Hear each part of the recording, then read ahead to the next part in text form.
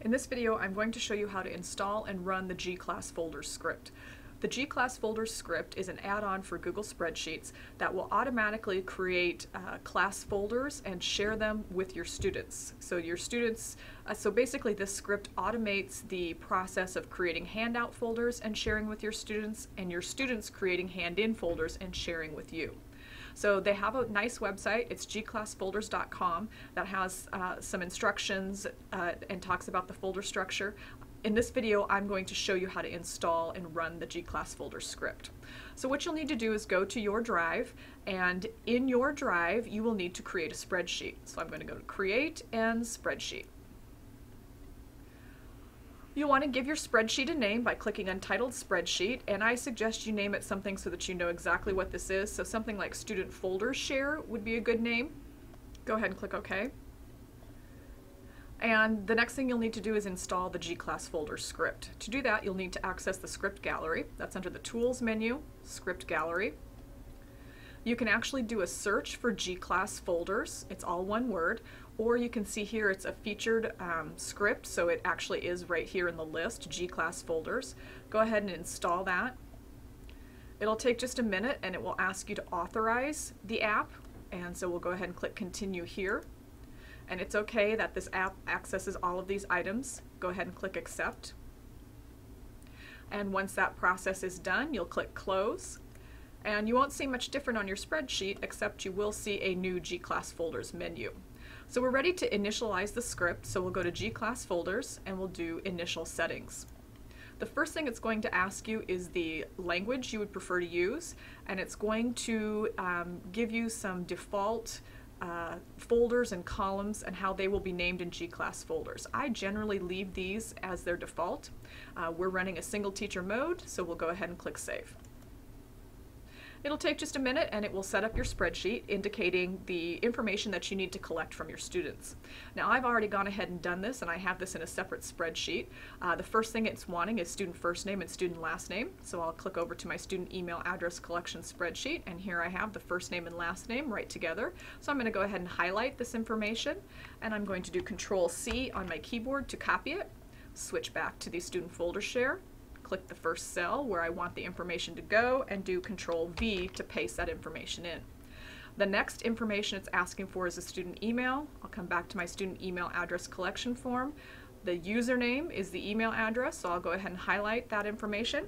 Control-C to copy. Come back to my student folder share worksheet. Click the cell and Control-V to paste. Class name is the next thing that it's asking for. Switch back to my student email address collection. I have collected the class name here, Science 10. We'll go ahead and Control-C to copy that. Switch back and Control-V to paste. Now the period is optional, but if you have the same class multiple periods, it might be a good idea to fill in that information. So we'll go back here, and you can see I have Science 10 both second and third period, so I will go ahead and copy that and paste it in that spot. Okay, important, teacher email is next, so I'm going to go ahead and insert my email address here. And once I have it in one cell, I can actually use the fill handle to copy that email address down to the rest of the cells in that column. Now once we have this information filled out, we are ready to run the actual script. So we'll go back to the gClassFolders menu, and we are going to create new folders and shares. So we'll go ahead and click on that, and it will run the script, and it will add some additional columns and a new sheet in your spreadsheet. When it is done, it will tell you how many folders and shares it created. So we can see here we created class folders for Science 10 Period 2, Period 3, and 3 new assignment folders were created. So we'll go ahead and click OK there. We'll switch back to our gClass roster spreadsheet, and you'll see here that they actually installed that on a separate sheet. So if you wanted to, you can come here to sheet 1, and we can actually delete this sheet because it's blank, there's nothing on it. So we'll go ahead and delete that. And yep, we want to go ahead and delete it, so we'll click OK. So again, here is the spreadsheet, and you can see that it's filled in some additional information here. And basically what this is giving you is the link to these folders that it has created. So we're going to go ahead and switch over to my drive so that you can see what's happened in here. So Science 10 was what I just created. So I'm going to go ahead and open up Science 10, and I'll open it up over here in this list too, and you can see what has happened. So the gClassFolders script created a folder for me and shared it with edit rights. So this Science 10 edit has been shared with my students in that class, and they have full edit rights to any document I place in this folder. It also has created a Science 10 view folder with me and for me and shared it with my students. Any document I place in this folder is view only. So this would be good things like your syllabus, your class rules, a rubric, project directions, anything that you don't want the students to edit should be placed in this view folder. I also now have a Science 10 teacher folder.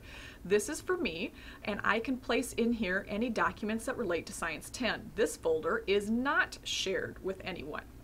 And then you can see I have assignment folders. So these are folders. If I open up this folder, and I'll open it up over here too so that you can see that. Remember, I had 2 periods where I'm teaching Science 10. I have period 2 and period 3. So if I open up those folders, you will see that folders have been created, hand-in folders have been created for each student and automatically shared with me. So here I have Joe's folder, here's Bob's folder, and in period 2 I have Sue's folder here. So it's already taken care of the sharing process.